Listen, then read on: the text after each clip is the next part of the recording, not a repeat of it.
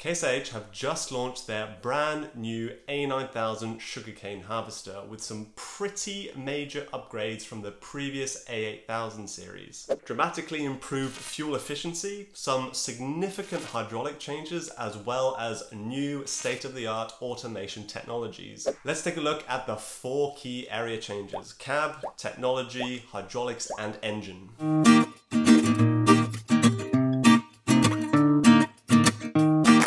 As before with the A8000 series, we have 2 primary models. The A9000, which is the wheeled version, and then we have the A9900, which is the tracked version.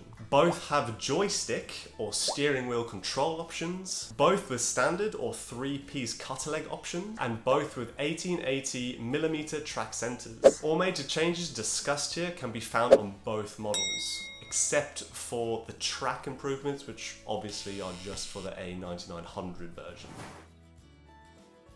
So kicking things off, we have some considerable changes inside and out of the cab. The first being the multi-function handle, which has had some considerable ergonomic design changes. Buttons moved, shapes changed for a more intuitive operation. The center console has also had a revamp too, swapping out the bank of momentary switches with some sleek and ergonomic buttons, as well as some added functions for quick and easy adjustment. The lighting packages have also been dramatically updated, with LEDs of course replacing the old halogen lights, as well as a new safety light timer function when exiting the machine. Finally, to top it all off, we have some more USB ports. Stop the world, I'm getting off. Oh yes, it couldn't be a new Case IH machine without some new tech. Top of the list is the new automation system, feed rate control. This takes into account a base cutter and chopper pressure to estimate harvesting load. If a potential choke is detected, then base cutter, chopper, and roller pressures are all automatically adjusted to prevent any costly damage being caused.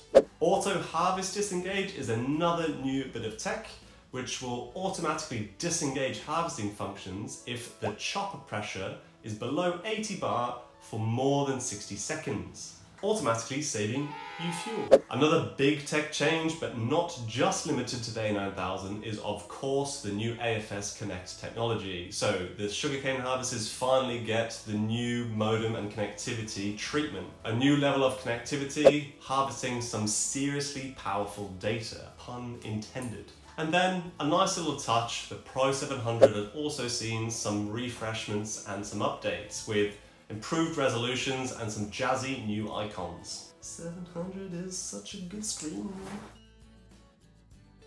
It's no secret that this is where John Deere's flagship CH570 harvester had the edge over the previous A8000 series. Or at least, if it was a secret, it isn't now. My bad. Awkward.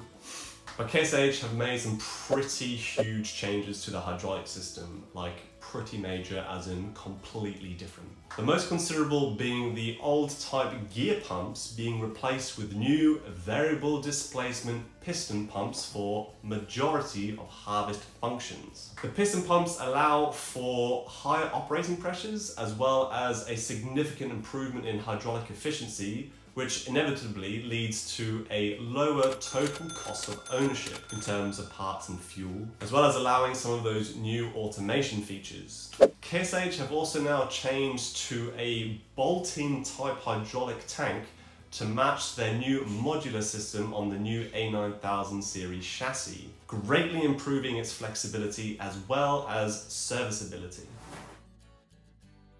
More power, less fuel, longer life.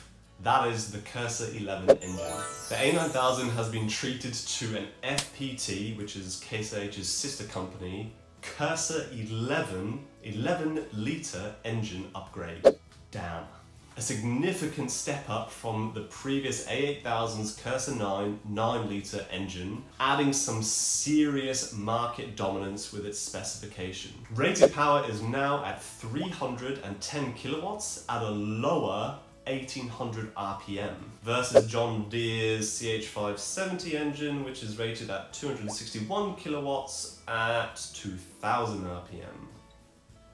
Max power tops out at 343 kilowatts at 1700 RPM for the A9000 versus again the CH570 at 298 kilowatts. The new KS 11 engine also means that the A9000 is available with some additional emission standard options. So now we have Tier 0, Tier 3 and Stage 5 depending on the market that you are in, compared to the A8000 series which was Tier 3 only. Finally, from a cost-saving perspective, the engine life is almost doubled with support for a higher biodiesel blend as well. Between the new engine and the hydraulic system, the overall fuel economy of this machine has dramatically improved in comparison to the A8000. Industry leading. KSH have clearly set a new benchmark in the sugarcane industry with the A9000 harvester. If there are any additional specifics you would like to know about the A9000 machine, just leave a comment. We have all the goss. Thanks for watching, guys. See you in the next one.